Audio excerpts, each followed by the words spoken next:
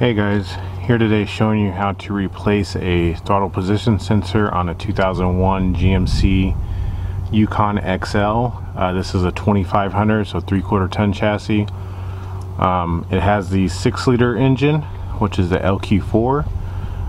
This should be applicable to 2000 through 2006, as all the 2500 Yukons, Suburban 2500s, GMC Sierras, Chevy Silverados, Chevy Avalanches, etc. Pretty much all the trucks from 2000 through 2006 would have came with this engine if you did have the 3/4 ton.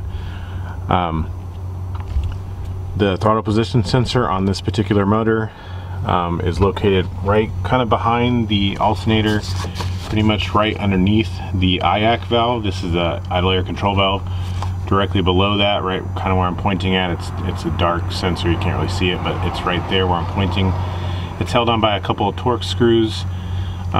You may be able to get in here with a very small ratchet and Torx, but honestly you probably will lose your mind trying to do it that way. So the correct way to get to that would be to loosen up this serpentine belt and loosen this bolt on the alternator and the other bolt on the other side. Actually remove this one completely and loosen this one. That way you can pretty much swing the alternator this way out of the way, so you have plenty of room to work. Also, you can take off, I'm going to take off the air intake tube because it's easier to get to the belt tensioner.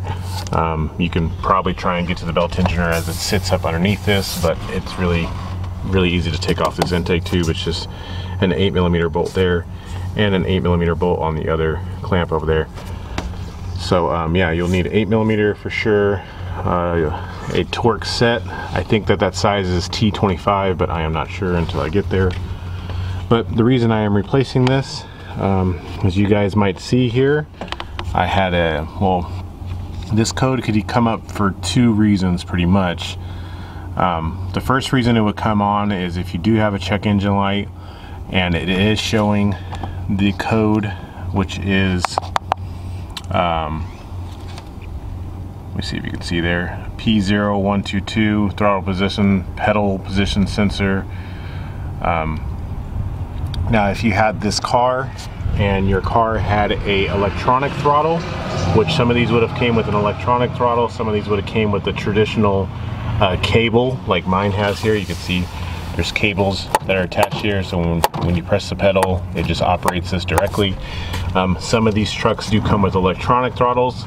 In the case of your throttle position sensor, you actually need to be inside the car replacing the whole pedal assembly, as it has a sensor attached to it. But for the guys who have a cable like mine, your throttle position sensor is right here on the side, so that it only applies to this. All the guys that have electronic throttle, shut the hood, go inside and get a pedal and replace the pedal. So yeah, as I was saying before, this code could come on and the sensor could have failed entirely and the check engine light would be on solid, and you would have this code, which is P0122. Now in the case of my car or truck, it's a pending code, meaning it's not stored yet, it's not lit up on the dash, and if you didn't have a scanner you would have no idea.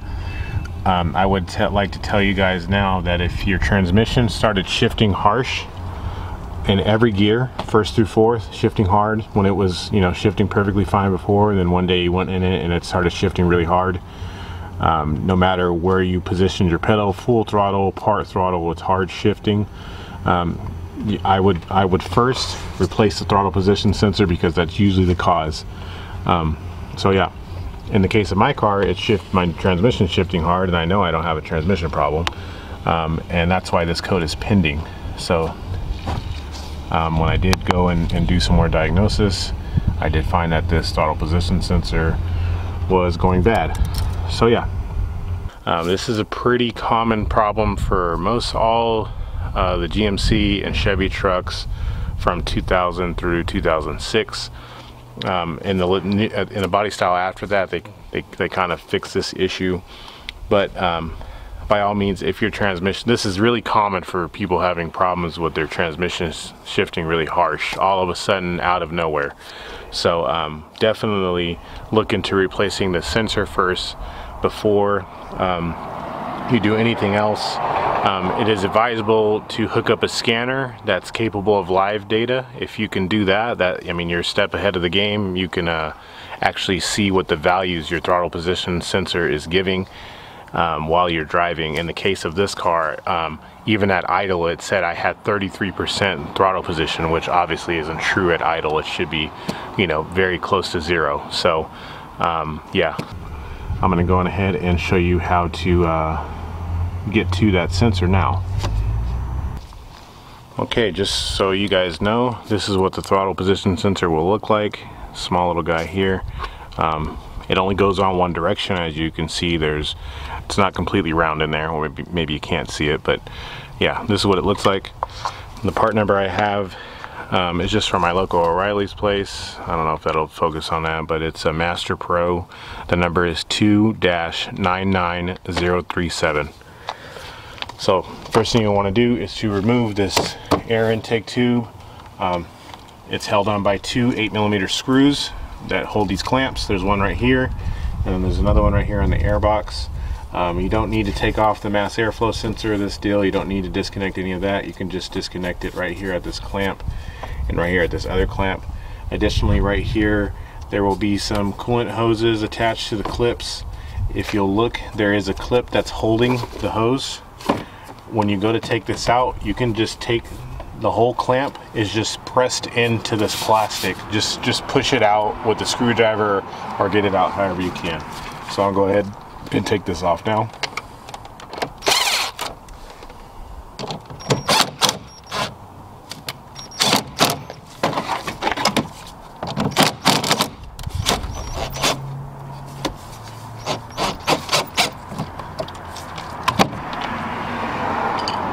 Okay, then you can go on ahead and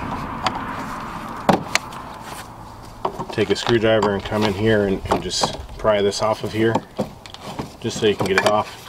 And then you just lift this up and then kind of just lift this up and off of the throttle body, just like so. This is the clip I was talking to you about here. Mine is already broken, but when you do go take this off, you can actually just push this out.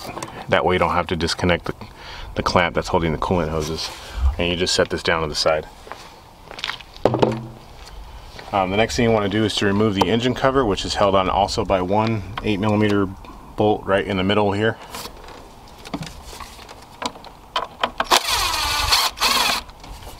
You can just lift this cover up and pull it towards you and it'll come right off. Okay, now that we've got the air intake tube off, you can see that that's opened up a lot of space to work. The next thing we want to do is to loosen up the belt tensioner so we can get this belt off of the alternator. Excuse me if my camera angle is not very good. The tensioner is located right here directly under this radiator hose, right here. I don't know if you could see my socket that's right here on the pulley itself. It's a 15mm bolt. If you have a breaker bar, that's the best thing to use. If you don't have one, you know, I guess you can get to it however you can get to it. But pretty much you'll need to be pushing towards your right, or pushing down towards your right, and that'll loosen up the tensioner. You can probably see there in the camera. And that way you can just take the belt. You don't need to take it off everything. You can just slip it off the top of the alternator here, because that's all we need to work on, and then you can just let it hang down to the side. Do take a picture if you need to, in case your belt does come all the way off and you forget how to put it on. But yeah, so now that that's off, you can go on ahead and, as I mentioned before, this particular procedure is only going to work for the throttle bodies that have a cable actuated throttle plate, not the electronic one. So do make sure you're paying attention to that. Okay, after you got the belt loosened up, the next thing you want to do is to disconnect the connector that's on top of the alternator. It's just held on by this little clip here. You just you can use a screwdriver or your finger to just pull this back and pull up on the connector. Now the goal for us to do here with this alternator is to pretty much take it and swing it up over to, to the right as we're looking at it. It's held on by two 15mm bolts. This one right here you could see. There's another one on the other side that you probably can't see in the camera, but it looks exactly just like this one. The left one over here that you can't see, that's the one that you need to loosen and take out completely. This one right here we can just loosen. That way we can just swing the alternator up and out of the way, and that'll give us the access we need to get to the throttle position sensor. So I'm going to go ahead and loosen those up now. It is a 15mm bolt.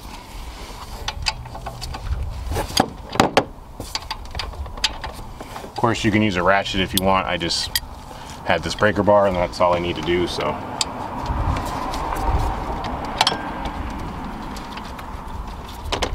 after you break them free, they usually just come loose by hand anyway. So this is the one that came out of that side. And then now you may need to use a screwdriver or something to help you pry this up out of its hole. But we need to just flip it up out of the way so that we can get access to the throttle position sensor. As you can see, I lifted it up like that, and we'll just take this and just swing it down. Don't worry about the other cable that's going to the red battery box. You can just leave it sitting just like this, and now we can focus on taking out the throttle position sensor. Okay, now we'll be looking at this is the idle air control valve. We need to go on ahead and disconnect this sensor. Just disconnect. I like to disconnect it just so it's out of the way. Same type as the alternator one. Just pick off this clip and then just set it up to the side, and then you can disconnect. Mine is looking. This one is really dirty. It's got a lot of oil around the connector and whatnot, but it's the same type of clip. You just pick it up and pull it off, and just set it down to the side. Do be careful with these wires because they're probably really hot and brittle by now. So now what you want to do is to take a T20 Torx and loosen up both the screws that are on here and pull the throttle position sensor off.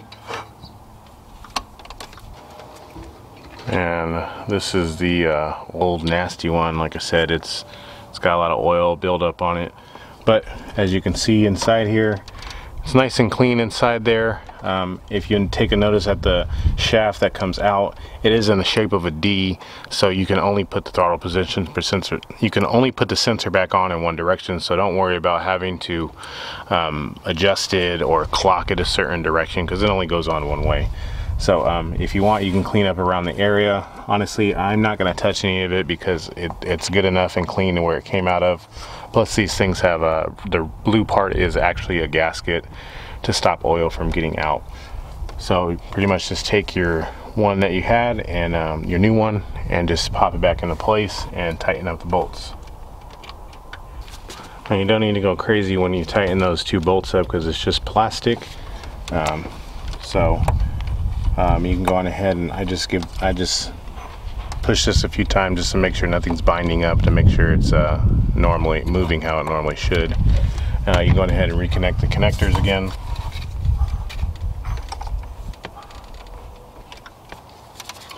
And then you can go on ahead and swing the alternator back down and to the position it was in, and tighten up the bolts.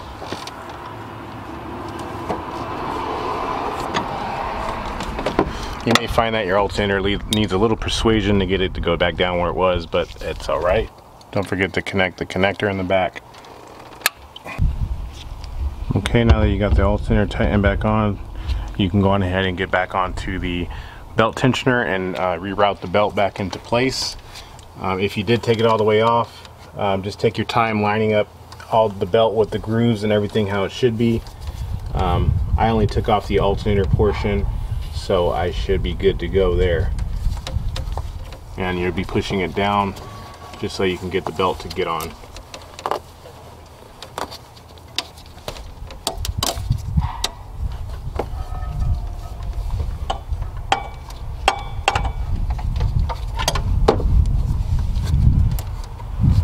Okay, and just like so, the belt's back on now.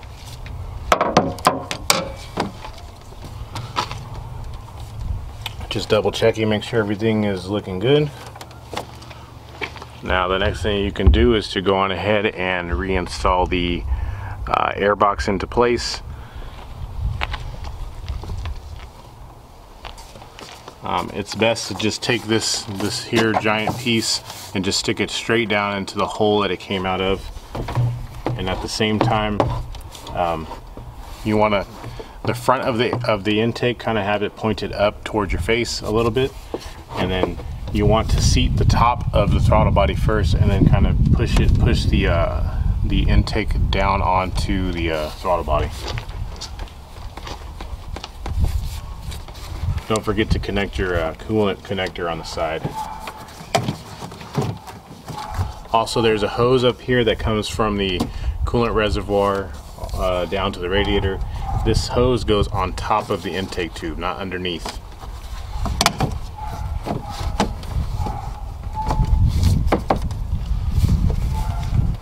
Then you can go ahead and tighten up the 8mm bolts for the clamps.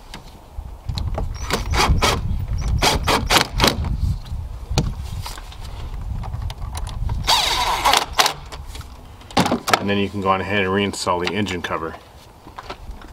It just slides onto these two hooks right here. Slide onto two hooks you'll see in the back on the top of the motor.